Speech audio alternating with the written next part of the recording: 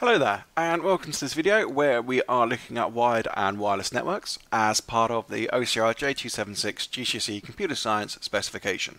So let's get networking. Today we are going to be looking at LANs and WANs, factors that affect network performance, client-server and peer-to-peer networks, hardware needed for a LAN, what the internet is, and virtual networks as well. So we can see the learning outcomes for here. Let's get cracking with what we're doing today. So we have got LANs and WANs. LAN stands for local area network. WAN stands for wide area network. If I draw the LAN that I've got in my house currently, there is my router there. I've then got my PS4, I've got my switch, I've got my PC, also attached to it I've got my phone, my wife's phone, the tablet she's currently working on, and also the version box. So this is a local area network in itself. When I'm teaching at school, I will have a router, and then I'm not going to draw them all, but you can see the picture, 32 PCs connected to that, which then connects to another part of the network. So this, if we're looking at these as LANs, these are local area networks, which is one in one specific place. A WAN is a group of LANs which are connected together. So for example, if I'm over here, and I've got my other friend's network here, and they've got devices connected to them, if we connected our networks together, we would then have a WAN. If we then put another network over here, we can connect these together, and then it joins, put it over there, it becomes a WAN. So imagine if this isn't my house now, if this is Sainsbury's in New Haven, Sainsbury's in Eastbourne, Sainsbury's in Helsham, if they've got one there, I'm not entirely sure, they would be connected by a WAN because Sainsbury's New Haven would have their own LAN, Sainsbury's in Eastbourne would have their own LAN, Sainsbury's in Helsham, if it exists, has their own LAN, and they're joined together by a WAN. A WAN, because it's a wide area network, is normally over a large geographical area. So we're looking not just down the road, we're looking over large areas, sometimes nationally, sometimes internationally.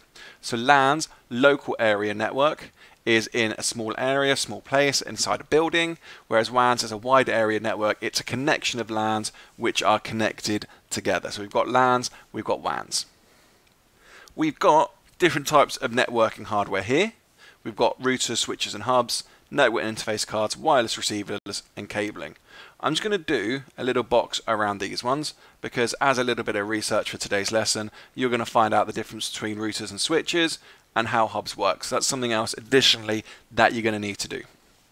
Network interface cards, or as some people refer to them as NICs, are used to access a network. It could be a physical network, so for example using a connection media such as cabling, at which point then you'd have a physical card connected into your PC that you would then attach networking media to. Network interface card could also be wirelessly, so obviously there's not going to be a cable connected to it, but then there might be an antenna. Whilst we're talking about wirelessly, we can look at wireless receivers. So these are used to be able to access a wireless signal. So for example, most home hubs, which are used by different ISPs, have got a wireless receiver in them. So then you can connect to a network wirelessly. And then finally, we've got cabling. Cabling is really, really important when creating a network, because if you're not going to be able to create a wireless network, you're going to need to use cable. We've got different types of cabling available. We've got fiber optic, which is super, super fast. Uses light to be able to send the data, like you can see fiber optic Christmas trees, but it is crazily expensive. But you also get extremely, extremely good speeds when using them. Or you've got your standard RJ45 Ethernet connections, which you see around the house. You get free cabling when you buy a PC or when you get a games console delivered.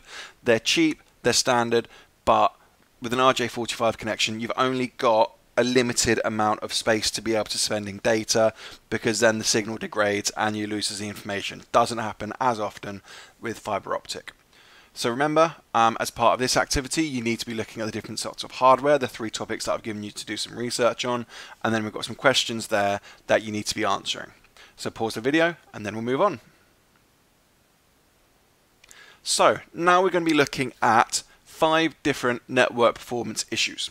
First one we are going to be looking at is bandwidth. What bandwidth is the amount of data that can be sent or can be received using a particular connection. So for example, if you've got an internet connection which is got a bandwidth of 5 megabytes a second, you're only going to be receiving 5 megabytes a second. My broadband connection speed at home assures me that I can get up to 87 megabytes a connection, 87 megabytes a second connection. But then if I've got bandwidth issues, so for example if I've been naughty and downloading movies illegally, which hand on heart I would never do, my ISP, my internet service provider, can throttle my bandwidth, so it slows it down so it's not as fast as normal. We have then got latency. Gamers who game online, mainly during PCs, because that's the easiest way you can probably see it, their latency shows up, and that is the delay between you sending information from your PC and it being received by a server, normally measured in milliseconds. So you want a lower latency as possible. So for example, when I'm raiding in World of Warcraft, I make sure that there's nothing else using the internet connection at all. So my wife's not using Netflix and that she's not downloading anything on her phone, because I want to make sure my latency is as small as possible, so I've got that fastest connection to the server. When you're thinking about someone who's gaming, if they've got a larger latency, if they've got a larger delay between sending and receiving the information from the server, that means that something could go wrong in the game and they're not going to have as quicker reflexes. When we're thinking about latency, think about it as human reflexes. If you see a ball coming at you, you're going to catch it straight away because your brain's not got that much of a slow latency. Whereas if it's got a latency of a second, by the time someone's throwing a tennis ball at you and you've processed for a second to see what's going on, 9 times out of 10, it's probably hit you straight in the face. When we're thinking about error rate, strangely enough, the clue in the name is the amount of errors being sent and received on the network. So if you've got an old router or an old switch, that can result in traffic not being sent correctly or efficiently. That can increase the error rate. Another not often thought of network performance issue, especially when we're thinking about wireless or if you receive your TV from Sky TV, is the local weather conditions in the area. So I live in New Haven, which is famously, maybe, in a bit of a valley. So if there is bad weather, if there's a bad storm happening, then people's Sky TV connections can falter because they're just not ready for this, and it's disrupting the conditions, which then means that it can't get a clear signal through. Similarly, if it's a cloudy day or if it's a windy day and the signals are being sent down from a satellite, again, local weather conditions can play a part in it.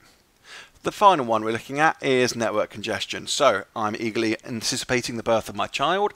At the moment, it's just me and my wife living in my house, but then soon we're going to have a child, and then maybe one day he or she will turn out to be a pro gamer, so we're going to have more devices on our network. So if we've got loads of different devices all at the same time, so if I'm on my PS4, my wife's on hers, and my child-to-be's on theirs, all these pieces of hardware at the moment are trying to use the same piece of network technology and all trying to use the same sort of network infrastructure, so there's congestion. Just like cars at rush hour, lots of cars on the road, things slow down. Same thing again, loads of traffic inside a network, the traffic itself slows down. So what I want you to do is show me your network performance issues knowledge. What are different network performance issues? How do they occur? How can they be mitigated? Have a think, how can certain things be prevented? And if we're thinking about the weather conditions, please don't write down, we can be a magician and stop storms, because unfortunately that won't be as an acceptable answer in your exam mark scheme. So give the video a quick pause and then we'll carry on. So now we're going to look at two particular types of network. The first network type we're looking at is client-server. So here we have got the server, and this is going to be everyone's favorite game, FIFA, and then there's my PlayStation and some other people's PlayStations over here, and we all play online, we all connect to the same server online, and we get the information back. So when I log on to the EA servers, I'm sending them information. This is my login information. I want to see who's on my FIFA team. They then send me the information back. So with a client-server network, all the information is sent or received, and we've got this one central server here. So for example, when we're playing FIFA online, we're using the FIFA servers. When I'm playing Farming Simulator online, using the Farming Simulator servers. This is good because if FIFA do any updates or if they do any more new transfer packs, they've only got to update on their end, this server here, and then it sends out all the updates everywhere else. If we need to make a change here, it's only changing here, and then it's not they don't have to update every single PlayStation around the world. However, if the makers of FIFA go bankrupt and this server goes down, no more FIFA Online. So we've got a client-server network. The clients connect to the servers, and then the servers sometimes provide some sort of purpose. And again, if we think back to what we were looking at previously, if on Christmas Day there are 3 million people who have bought a new game, they're all trying to connect at the same time, we're going to see Mr. Sadface again, because we've got one server, everyone trying to connect to it, we've got network disruption going on. So with client-server networks, there's a central server which hosts things which people connect to. So for example, when I'm at school, we use a program called Sims for taking the register. There is one Sims server, which then all the teacher desktops connect to. So this has got a copy of the database on it. So then there's not a copy of the Sims database on individual teacher computers, because that would be a massive GDPR issue.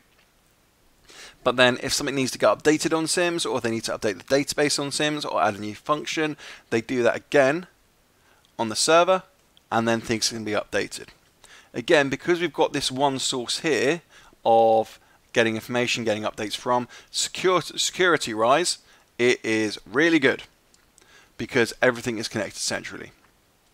But then we can think about peer-to-peer networks.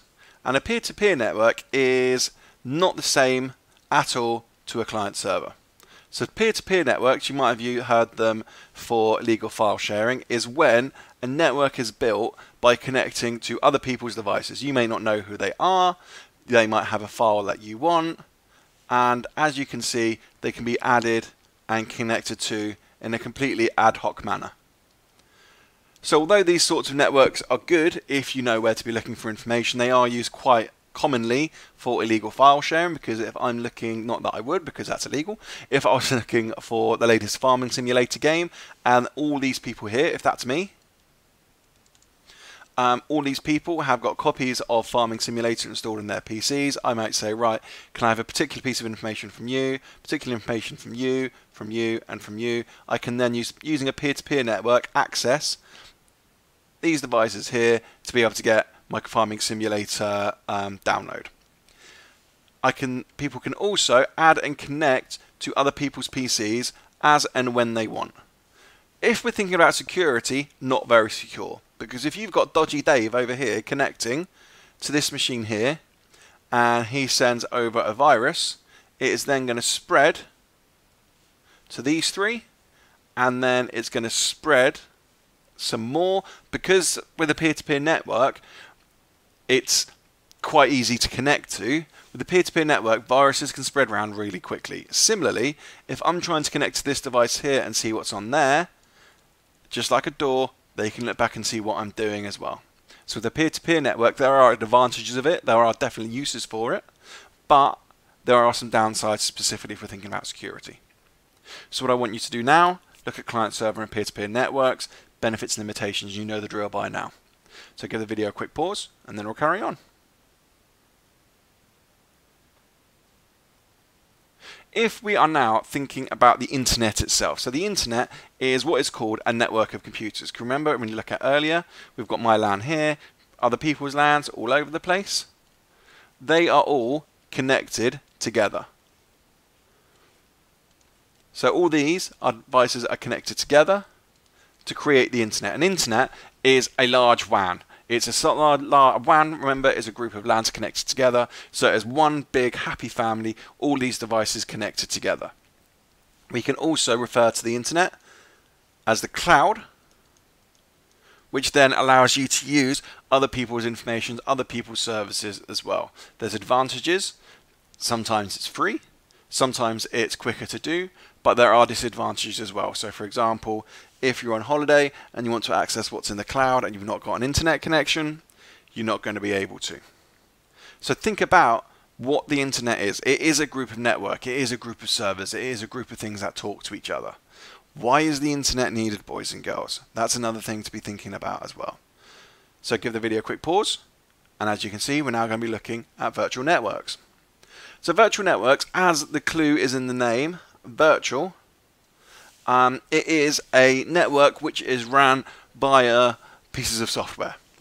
So if we've got here on the left hand side a traditional local area network, we've got 1 hub, 2 hub, 3 hub, and each hub has got a series of devices connected to it. Over here we've got exactly the same setup with different computers attached to a piece of hardware.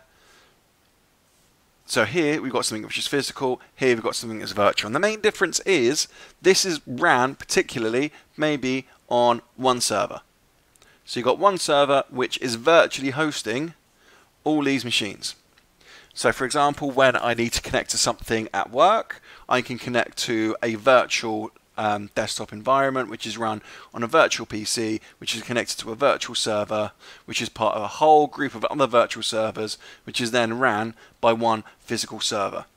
So if we're thinking about this, it is quicker, it is easier to do, it is easier to set up, rather than having a physical equipment like we've got over here. We need to set up cables, we need to set up cabling itself, we need to make sure everything is working in tickety-boo, whereas with a virtual network, it sorts itself out in some regards, and it's quicker and it's easier to do.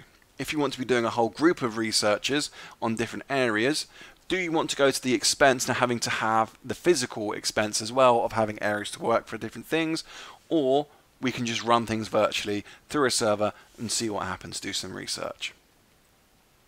So, last thing I want you to be doing is looking at what virtual networks are, who would they use them and why, and what are the benefits of using a virtual network. I hope this video has been helpful for you, and I shall see you in another lesson. See you later.